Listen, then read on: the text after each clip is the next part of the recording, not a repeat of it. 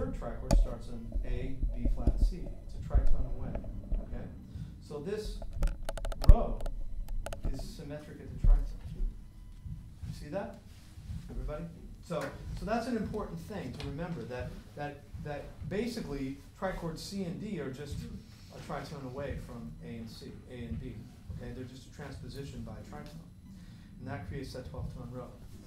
Now, what I'd like to do is let's play through this row, and we're going to do what we did when we only had one trichord. We're going to play through all the rotations. Okay, so we're going to go E flat, E, F sharp, and then through all those, and then we're going to start on each rotation. Now I'll play it first for you so you can hear what it sounds like. Okay?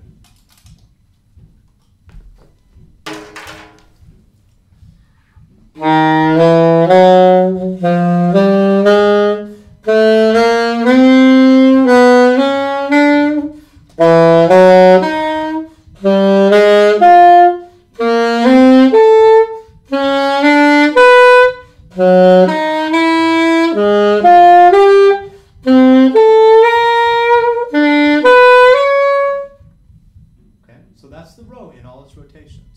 Let's all do it now. Maybe a little slower, like 1, 2, 2, 3.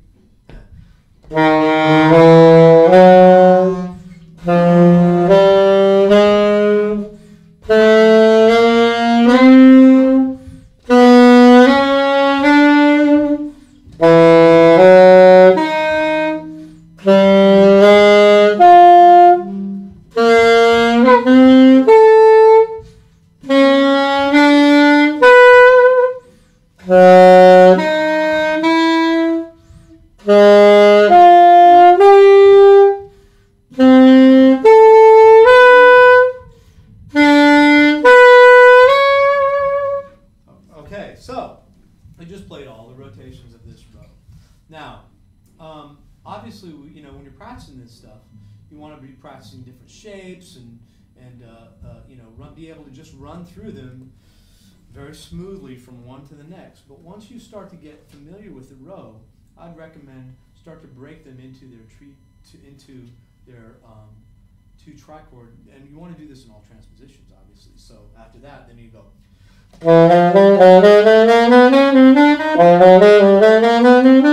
All the transpositions, right? And so forth and so forth, all through the transpositions. You know. How many transpositions will there be? No. That's the great thing about this, because it's symmetric. Yeah, there's only 6.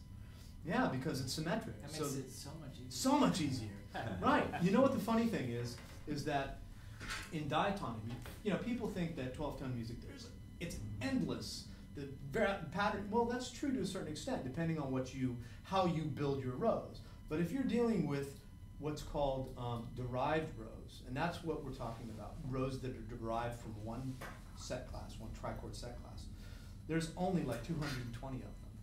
Now, that sounds like a lot, but when you're dealing with modes from the diatonic system, all your major modes, all your harmonic minor and melodic minor modes, there's more than that. There's a lot more than that. So if you practice any of the diatonic modes and the corresponding chords, you've done a lot more work than there is with this. Okay, but this is a different way of approaching it. It's not because we're not thinking functionally; we're thinking structurally. So it is a different kind of approach, but there's not as much material, so you can kind of take heart in that, So anyway, what you want to do is after you're able to play through these, then we want to take and we want to break it down, because we want to understand what the possible melodic content and harmonic content exists. Rather than playing all 4 trichords, which is perfectly fine, what if I only play 2 trichords like we did before from this row? What are 2 trichords, A and B? What do they have to say? What does A and C have to say?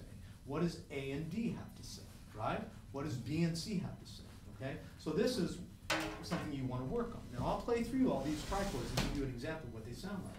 So if I go between A and B in all the rotations. Okay,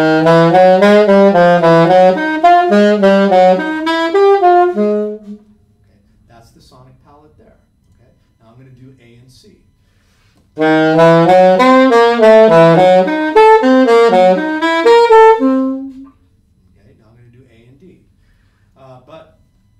because of the position. I can do A and D, but they're a great distance apart. Right? So if I invert the two and do D, C, see how they're closer to each other, right? They're a major third away.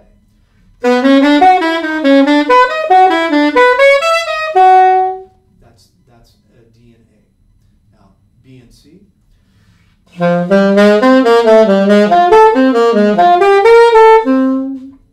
D.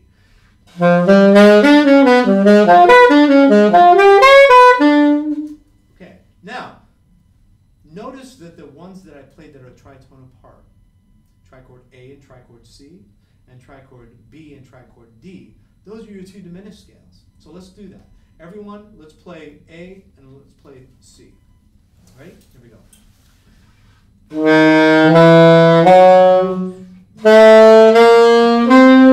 So that's really just E flat half whole diminished, right? If I complete it, right,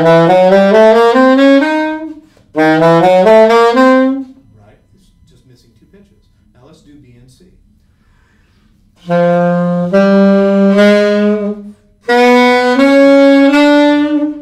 Right, so that's F whole half.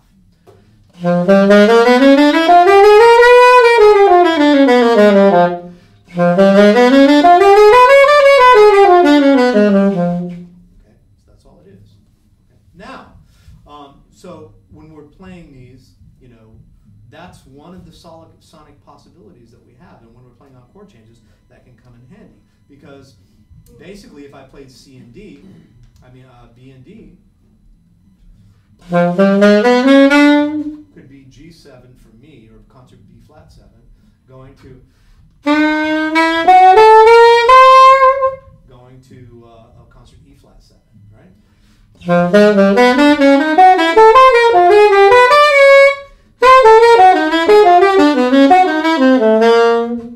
Okay, so it's like going from, you know, the dominant 7th chord to another dominant 7th chord. That's one application.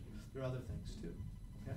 So anyway, let's turn the page. Let's go look at exercise number 5. Actually, you know what? I think our brains are fried for a second. You want to take like 5, chill out for a second? Or are you cool, or do you want to keep going? Because we only got another half hour or so. So I kind of blew through. How's your... My brain is fine. I could, you know, I could do this forever. Of course, I'm a nerd, so, you know. But, all right. So anyway, let's look at those trichord pairs that I just demonstrated. Now we're going to play. So they're written out for you as 1, 2, 3, 4. Now, I came up with a nomenclature that, for me, I think is probably the only way I can think of to label these things, right? Because we need to be able to call them something. So from this row, when we play A, B, or trichord C and D, the distance between them, the combination is always going to be a trichord 1 plus 2 and 2 plus 1 at the distance of a whole step. So 2 means a whole step, right?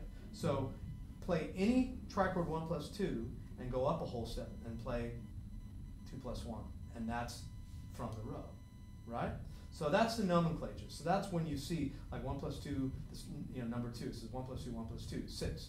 Now, obviously, you know, there's a lot of material here, but you have to work on it slowly and just get used to the row. There's only 4 structures that are contained within that 12-tone row. These are the only 4. We have number 1, number 2, number 3, number 4.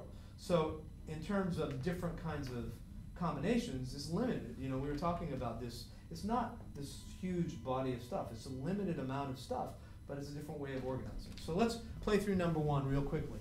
And let's try and play through all the rotations of number 1. Okay?